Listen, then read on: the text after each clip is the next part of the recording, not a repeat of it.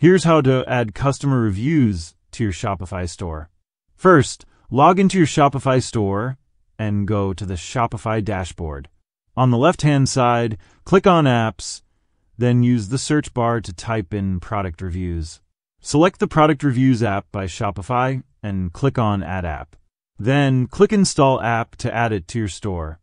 Next, go to Online Store in the left sidebar, click on Themes, and then select Customize.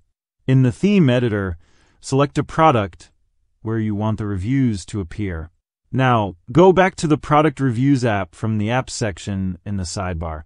Here, you can manage all your reviews, check their status, published or pending, and configure settings like enabling email notifications when a review is submitted or modifying the review form. Finally, click Save to apply your changes, and your Shopify store will now have a fully functioning customer review system.